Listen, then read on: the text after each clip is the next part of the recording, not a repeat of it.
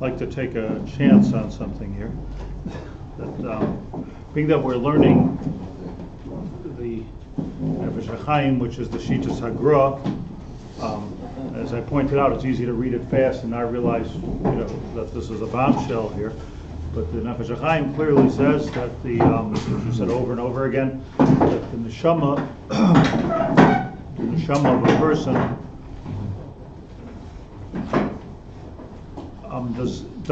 isn't the atzmius of HaKadosh Baruch Hu. It's not like you have in you, or we have in us, the atzmius of HaKadosh Baruch Hu. That's what the Nefesh HaChaim says, and that's the Shita of the Gra, which we learned a little bit, if you recall, in the Hakdama to the Safra Tznius of the Gra. But the Gra is adamant about this point, that the neshama does not have God in it, which sounds fair enough, but the Tanya clearly argues with this. And what I wanted to do, and here's the chance I want to take, is I want to learn this Tanya inside. We started learning a couple of sentences of it, but I want to learn the Tanya inside. At least I have it inside. You don't have it inside unless you have a Tanya there. What? Yeah, well, it's on a couple of pages. That's the only problem. Okay.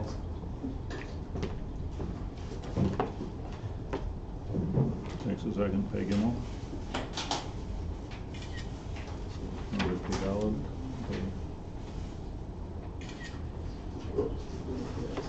Enough. Hello, bye. So, this starts off, the Baal Tanya starts off really with a Rambam. And the Rambam speaks about the fact that HaKadosh Baruch Hu is one, as we know, right? Hashem Echad, U'Shmo Echad, Shema Yisrael, Hashem Elokeinu, Hashem Echad. Hashem is one. Doesn't need too many psukim. We all believe that Hashem is one. But the Rambam adds into this that Sha'akadosh Baruch Hu Mehusai V'Atzmusai V'Daitai Hakol Echad Mamish. Everything about Hashem is one. In other words, it's easy to say is one. There's not two gods. That's kind of easy, but it's more than that. It's the Rambam. Mehusai V'Atzmusai, what he is, the Atzmus of Hashem, the Daitai, the will of Hashem. Hakol Echad Mamish Achtus Pshuta V'Loi Merkevas Klal. It's not divided up into parts. It's not divisible. It's one. Kein Ha'inyan Mamish B'chol Midosav Shel HaKadosh Baruch Hu. Same thing as with the midos of Hashem. So if you say Hashem is a Racham, you don't have this inside yet. If you say Hashem is a Rachum, or a Chanun, or an Erech HaPayim, that's one. That's all part of one. It's not because you would have a tendency to say, the dualists would say that Hashem, the angry God. This is the angry God. This is the God of, Christians like to talk about the God of vengeance, the God of mercy. So there's only one God. But unto itself, it's pasha. Like, are we one with our anger? What do you say? You're a psychologist. Are we one with our anger? Are we one with our mercy? It's our midas.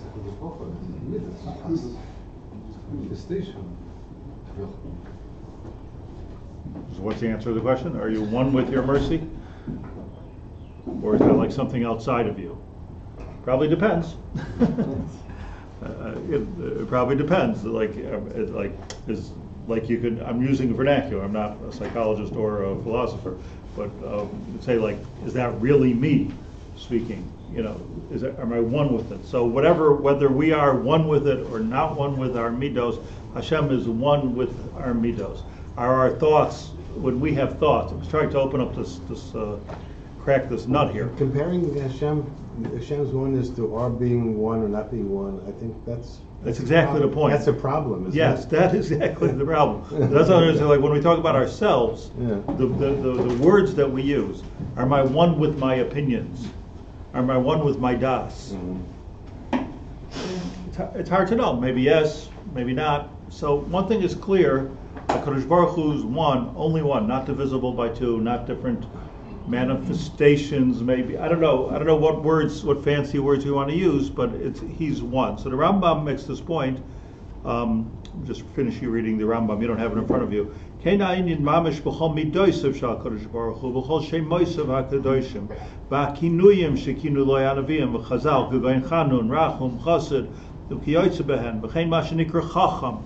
You find that Hashem's called a chacham. The chsiv v'gam hu chacham v'chein ritzoyna yisparach. The Rambam says ki rotza Hashem es yireyav. Hashem has a ratzon. Hashem's Russian change. If he's one. B'chavetz chesed hu. Rotza b'tshuvasam shorashayim. You see this ratzon. Ve'enu chafetz b'misasam u'b'rishaysam. Hashem wants this. He doesn't want that. B'tohar einayim mirois bara. Ein ritzoynai v'chachmasai on the Rambam. Ein ritzoynai v'chachmasai u'midas chastai v'rachmanusai v'shar midaisam moisifin by ribui v'harkava chas v'shalom b'mahusa v'atzmusai. It doesn't make God bigger or smaller or divisible by three.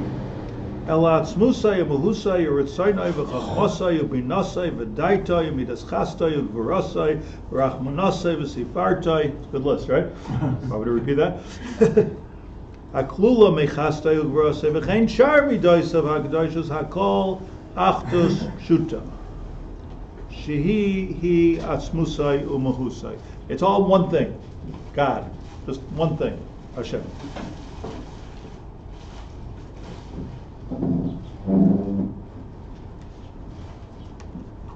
Sorry, we WhatsApped you one thing, but I'm reading a different thing. But this is all the Rambam.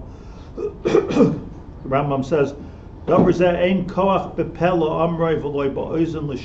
it's not something we can articulate, and it's not something we can hear. And a person will never understand it in their heart clearly. Why? Because how do we understand something? Says the Rambam, we are mitzayer b'sichlei. We try to create a picture of that in our mind.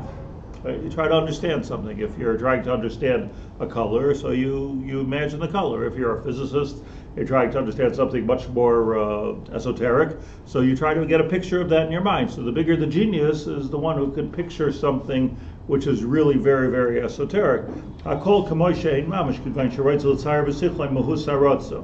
Now try to understand in your mind Ratzon, Chachma. So when we understand it, we understand it in a way that's human to understand. But as Rabbi Yitzchak said, try to understand this in the midas of Achdus of Hashem, and you're stuck. Why? Because it's simply not in our brain. It's not within the experience of our brain to understand this. So what we're talking about here is a yediyah without necessarily a havana, that hakol echad. There is nothing but one Hashem. So let me just pull out the consequences of that, or the I should say the ramifications, which are consequential. So when you say, "Whoa, we are seeing the wrath of Hashem," right?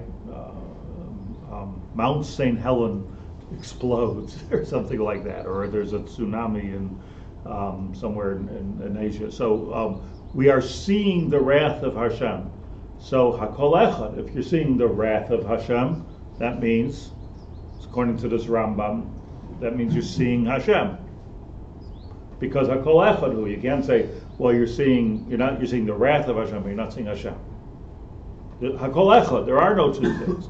If you see the beauty of Hashem in nature, if you see the mercy of Hashem, so you're only seeing one thing, which is Hashem. So are you seeing Hashem or you're not seeing Hashem? According to this Rambam, says the Tanya, and this is his thesis, there's only one Hashem. So you can't say this is something separate from HaKadosh Baruch Hu. Lashon Rambam, hu umidosav chad hu. He and his midos are all one. Is that only his action, or do we say that like this chair is Hashem? Well, where do you stop? This is a problem. How do you limit differences? Okay, so when we make a chair, when you build a chair, I could see a lot of gil in that chair, but it's not you. Right. I sit on it, it doesn't hurt you. If I said on you, it would hurt. So it's Why do we have to come to that that's Hashem? Like, why can't it just... because I can divide you from the chair, but I can't divide Hashem's ratzon. The Ratzon is of Hashem. Okay, so the midos of Hashem are Hashem. Manifestation. Say Hashem Gufa. Well, Irani Adam B'chai. Like, we can't say that. What's Hashem Gufa? What is that?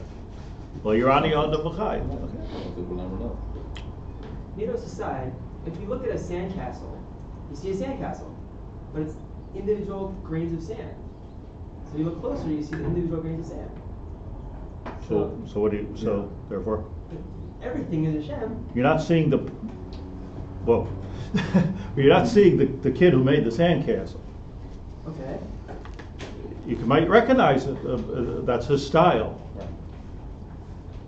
So let's look at this and see what the Balatanya says. Hine mikan yesh lahavin. This you should have. Shigagas mixas chachomim. So in the Nefesh HaChaim we should have? I'm looking now at the Tanya, which you have in your WhatsApp. Which page? Pei Gimel, on the bottom. Hine mikan yesh lahavin shigagas mixas chachomim. From here we can begin to understand the mistake of some chachomim.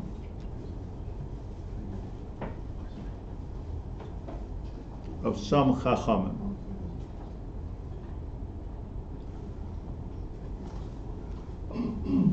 Hashem yechaper ba'adam. May God have forgiveness for them.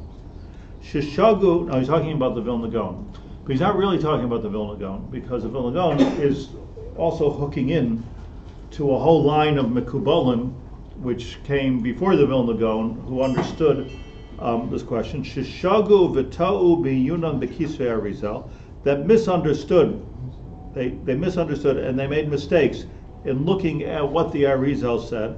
V'hevinu inyan hatzimtzum hamuskar sham kipshuto. Let's not get confused, because we're learning it at sight. Those Mekubalim, says the Balatanya, understood Tzimtzum kipshuto. What's Tzimtzum? So Tzimtzum, the Arizal tells us, just tells us a story like this, that Hashem created, before he even created the world. Before he created the world, he was Mesavev Kol Almin, and then he was Mamale Kol Almin, and then he says, the Arizal, he contracted himself out of the world and left the world. So if you read the Arizal, it sounds pretty much, not that this is so relevant you would think, but you'll see it becomes relevant, because all of Avodah Zarah, comes from a misunderstanding of this concept. So it's not so posh. All of everything really, I mean, it sounds like so not relevant, yet it's so relevant. But what the Arizal simply says, you can't deny this, that the Arizal simply says is that HaKadosh Baruch Hu filled the world. Tzimtzum, he contracted himself from the world, and what was left was a world. So if you understand a kipshuto, it means to say that the world is the place where Hashem is not. That's understanding the Arizal kipshuto. Does that work with everybody? Why? In the world, it's Okay, what about everything, right? HaKadosh Baruch Hu, and here's his words explaining the mistake or the simplicity of the oversimplification of the Arizal. He puts HaKadosh Baruch Hu silek atzmai umahusai chas v'sholom me'olam hazeh. That HaKadosh Baruch Hu took out, that's basically what the Nefesh HaChaim said, right? That the neshama used to have atzmusay shal, historically had atzmusay shal HaKadosh Baruch Hu.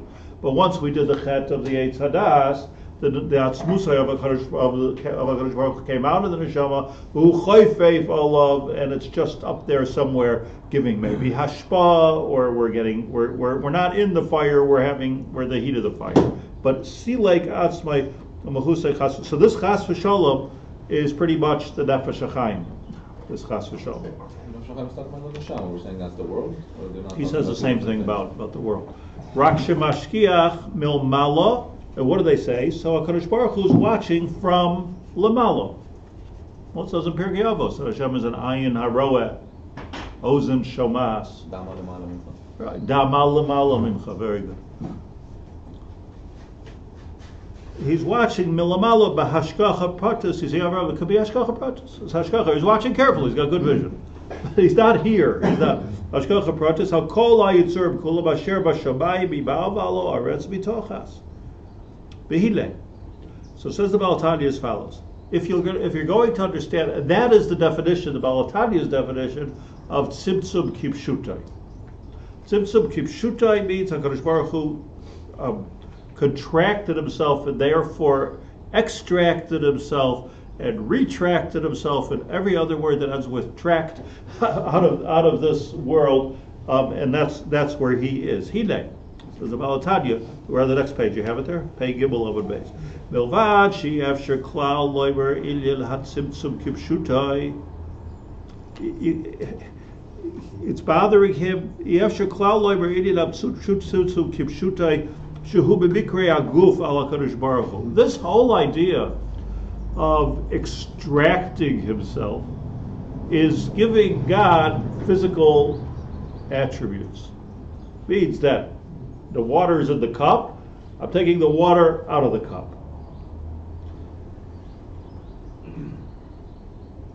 Who be Bikrei Aguf? That's already physics. Bikrei Aguf, that's already physics. This went from here and it went to there, is already Bikrei Haguf ala Kadosh Baruch Hu. You're putting physical labels on Hashem. Hanivdel behem, who's so far apart from anything physical. Riboy revavos hanivdelis adei kates. Afkav zois, and besides for that, so in other words, the idea that Hashem was in the world and then extracted himself from it, like he's water or vapor or a pillow or something like that, is altogether, he says, not. You're taking a human understanding of something and you're putting it on Hashem. He was there. What? That's right. That was the word I was looking for. So the tip of my tongue. Well, you're giving him an attribute of space. Space. Well, he created space, so it couldn't be an attribute that applies to him. It doesn't have to be. Lamala. Is Bluetooth space? Bluetooth, do they consider physical? You know, it's so interesting because I think today we are able to be massing things. Only because there's so many things that we talk and don't understand. You know, I mean, there's so many things that we see working that don't understand. So it's not necessarily water. All of a sudden, it's rays, and but whatever it is, it's physical. It's not ruchnius that's in your Bluetooth. Waves ruchnius? No, it's still physical. Yeah. If You can't see it with your eyes. You can see it maybe with special meters, and your cell phone can see it. So that probably was a kishboch. You're still giving it a more sophisticated physical, but you're still making it physical. As far as you're going to go, it's physical. There are millions of levels between anything physical. Okay, so you got it to level 2, Bluetooth. But there's another 10 billion levels between us and Hashem. But I do agree with you. Does Bluetooth occupy space? I don't even know. I don't know. If it transmits from one point to another, then that's occupying space. Not in the way, and not in the traditional way, but it's occupying space. Like there's the Bluetooth uses that's different than cellular phones is different than radio light, and once it's filled up, it's filled up. They certainly can. Yeah, it's filled up, and they certainly can conflict or be blocked, or yeah. You could buy a thing that goes into a plug that goes to the wall and it doesn't allow any cell phone ring. You know, they have such things. You know, they have such things. They put them in shuls now in America. You put something in the wall and it blocks all cell phone. Can you have too much Bluetooth? Can you have like 5 phones at the same time and block each other? Don't you Right. You're out of buy. Besides for that, he says, Loi b'das yidaberu, they're not speaking with das. Be'acher, again, remember, think gra. Be'acher shehei babilib b'nei babilib. You know, these are good guys. Thank you. Shakadosh Baruch Hu Yodea Kol HaYitzurim. they believe strongly that HaKadosh Baruch Hu knows everything that's going on. Nobody's questioning that. Sheba'olam hazeh shafal, that everything that goes on in this lowly world, umashkiach aleim, and he watches them. Al karchach, ein yidiyasei aisa by sifa by riboy v'chidush, mipnei sheyadei akol b'yadiyas atzmai. But it doesn't, the fact that he knows everything, this is what this Shehei Babilim Le Babilim Shakadosh Baruch Hu Yodea Kol HaYitzurim Sheba'olam Hazeh Shofel Umashkiach Aleim Ve'al Korachach, and it's obvious that Ein Yidiyasei Oisav Moisifim by Riboy V'Chidush, that that's not something outside of Hashem. They themselves agree that the fact that Hashem knows everything here, now this gets to be very sophisticated, Hashem knows everything that's going on in this room. So they're maskim that doesn't put Hashem someplace where he wasn't before. Why not? Why not? If we're opening up a new avenue for Hashem to go into, which, by the way, the Hasidim talk like that. You know, like make a makom for a Kadosh Baruch Hu. Let him into your life. The Hasidim talk like that. That's their lashon. It's not so pashut that. But you can't say that our Yediyah might be something different than us. What's Shechina? Okay, Yediyas hakol b'Yediyas atzmai harei kiviyachol b'husay v'atzusay v'daitai hakol echad. But remember that HaKadosh Baruch Hu's Yediyah and his atzmusay v'daitai hakol echad. So if Hashem is knowing what's going on in this room, they must agree that Hashem is in this room. And that's before the Zohar. The leis asar panui b'nei, loy b'loyin v'loy b'satay. It seems obvious that the Zohar says there is no place, there is no space, there is no atar. Good choice of words. There's no atar where it's panui b'nei, where he is not.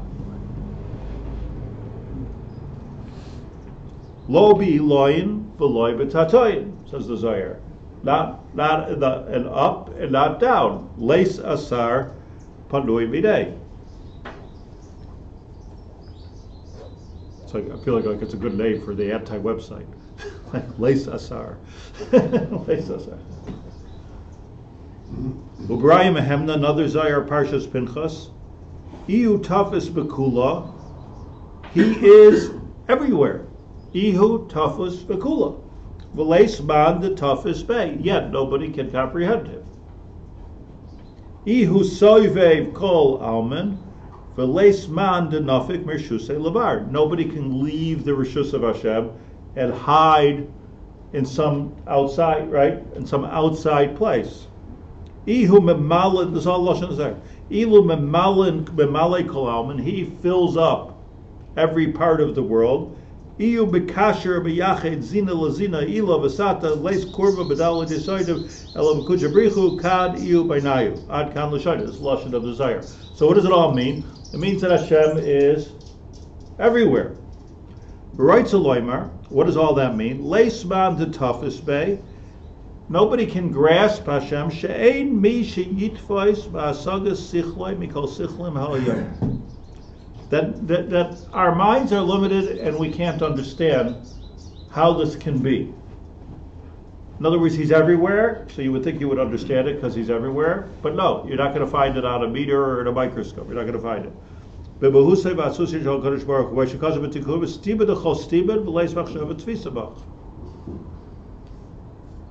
know, by the Hasidim, they have a niggin, and the niggin, I remember hearing this when I was a little child, sang it, that the niggin is in Yiddish. And the niggin goes, I won't sing it to you right now, I'll spare you, but the words of the niggin go like this. Frek der Besnagid zu dem Chassid, was is Gott? Right? The Besnagid asks the Chassid, was is Gott? And the Chassid answers the Besnagid, shoyte du, you're so foolish, leis machshava tfisa bey. That's the song.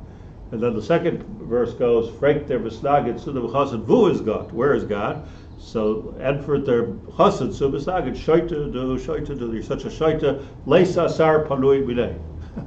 So the niggin like says the whole thing. This is I don't know who made up this niggin, but they sing it. They sing this at Lubavitch Rebbe's Farbregas. This is a real niggin.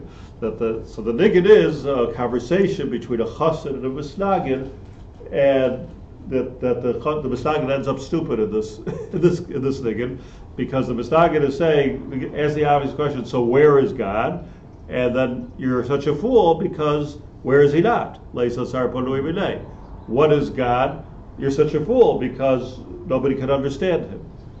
So your what and your where are not. That's like answering the questions. They're stupid questions because it's not something that the mind can comprehend one way or the other. So what? I want to try to get this down to earth. Not really.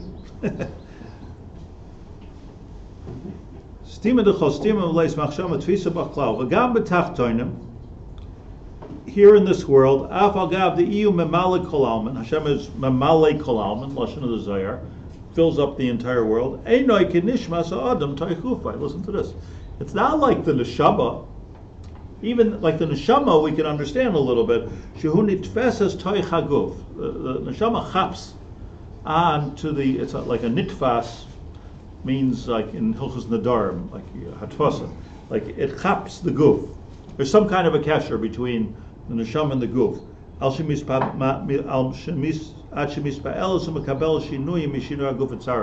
guf affects the neshama, and the neshama affects the guf. He says, you know, you're now we talk about really the nefesh, but you feel cold, you feel hot, you feel uptight, you feel relaxed. Your point, Gil, that HaKadosh Baruch Hu is totally not affected by Olam Hazeh. Yet, we speak like this. I just want to keep pointing out, we make an achas ruach liyotzrei. We daven to change things. Not to change Hashem, but we do give him pleasure. We change his ratzon. But even more than that, we give him pleasure. Nachas ruach. Nachas ruach, right?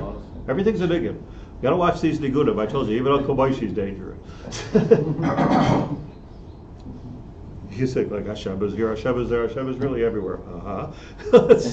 We need to leave this concert immediately.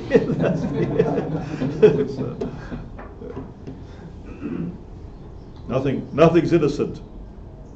What does it mean to give nachas ruach to It means nachas. It's not nachas what we understand. I don't know, but we're saying it, right? The what?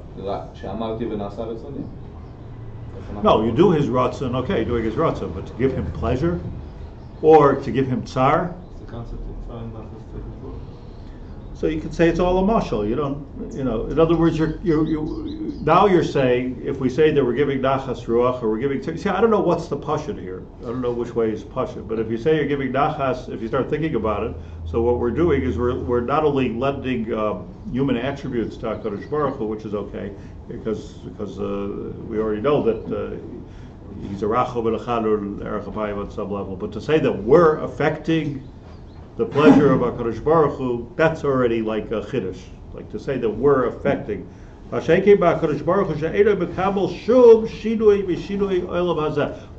that we can do in Olam Hazeh which is changing Hashem. Mikayitz l'charav, miyom l'layla. K'dichsiv gam choshech lo yachshech mimcha v'layla ki yom yor, l'fi she'eino nitfas klal toichoi lomais afal gab d'memalim. So this goes on and on.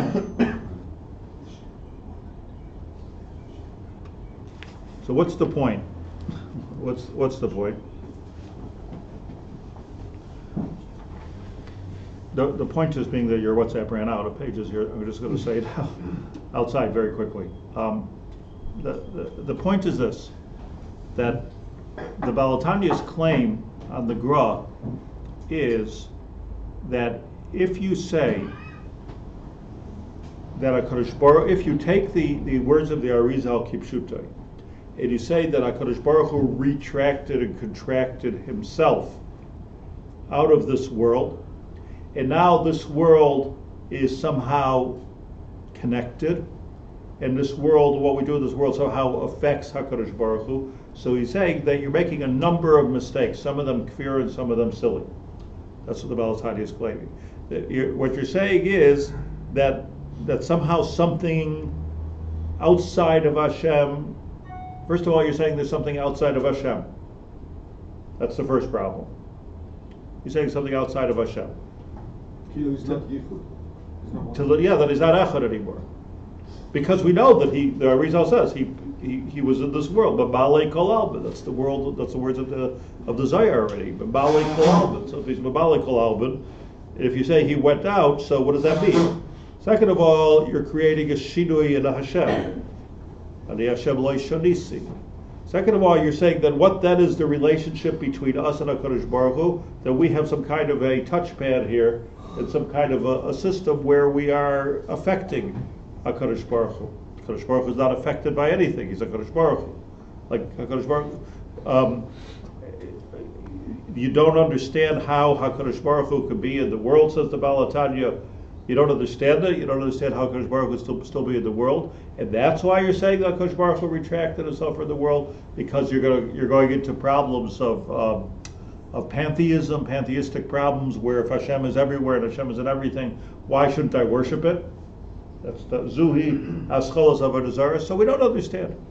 Leis Machshava Tvisabeh. So we don't understand. So you just because you don't understand and you're worried about Avodah Zarah, is basically what he's saying, you can't change the Metzias to something which is apokarsis and kafir. So what he's saying is that what his taina is that you're saying that your chash of kfira, that it's going to come to kfira, because next thing you know, people are going to be worshiping stones and rebbes and Mashiach and all of this. You're going to have a different idea. So you're worried about that. So now you're taking Hashem out of the world. You're creating even a bigger apokarsis minei ubei, a bigger kfir minei ubei. I'm not agreeing, disagreeing. I'm not like who knows. I'm saying that is the Baal Tanya's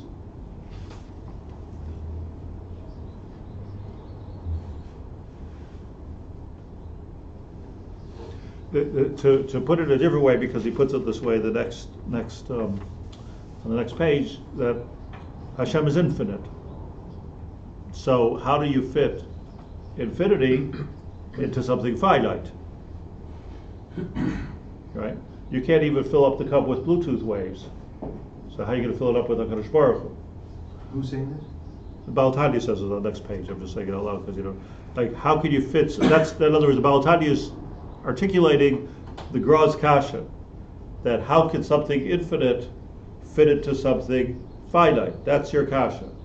And his answer, not a very good one, but it's the answer, it's the correct one, and that is, Beseder, humble yourself to this because we don't understand it.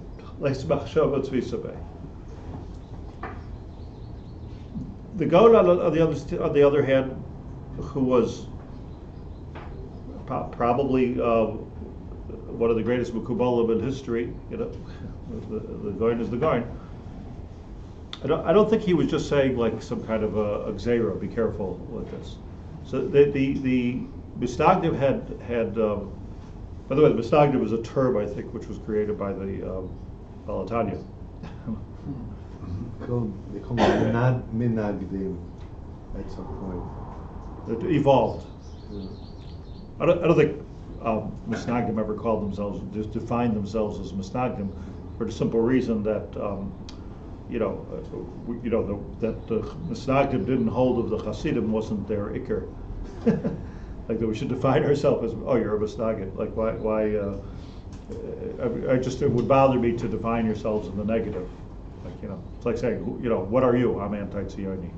Is that your homahus? Is that everything you do is because you're there's might be something I'm thinking, but it's not like not my whole definition, but like the Hasidim gave this label on it, which is interesting. But the idea that the Baal Tanya, so here's the idea that the Baal Tanya is that you're worried about the fact that if HaKadosh Baruch Hu remains in this world, that something infinite is filling up something which is finite. And that can't be. I give you again my same answer, that leis machshava tfisa bei, because you don't understand ruchnius, you don't understand God, so you can't understand how something can be infinite and finite at the same time. You're saying Hashem can't do something. That's right, right. So what do you say? So without analyzing, without like debating who's right and who's wrong, if you want to, we can. But there's a lot of stud and lakad. Just all I wanted to state today was very, very clearly inside the machlokes, because the machlokes is, according to the Balatani, the machlokes is that Tzimtzum, understanding Tzimtzum kipshuto means that HaKadosh Baruch Hu took himself out of the world. So if you are a follower at this moment, are learning, if you're a follower of the Litzvah Shederach, HaKadosh Baruch Hu took himself out of this world. What do we have here? We have the Or Hashem, we have the Shechina of Hashem, we have the Ashkacha Pratis Hashem. Everything's okay. but you can't say that we have Hashem in this world. Maybe in Gan Eden, the Nefesh HaChaim says. Maybe in Gan Eden, HaKadosh Baruch Hu is Mishalik B'toicha God. But since then, you don't have it. Maybe even time of Mashiach. But right now, you don't have it. The Balatani learns that that's kfira. That you can't say that HaKadosh Baruch Hu left the world. But you know what? The Arizal does say that. Yeah. So he's saying that understand Tzimtzum differently. Tzimtzum doesn't necessarily mean that he retracted. It means that he was master himself in the entire world. In other words, like he hid in the world itself. Misalech b'toicha God. In other words, that not that he blew himself out of the world, but vayipach ba'apav nishmas chayim. That we have that, but he contracted into the world. That's how the Baal Tanya learns it. This line of thinking was Havdil from the Gra and the Baal Tanya. This was like the main selling point of Shapsai Tzvi.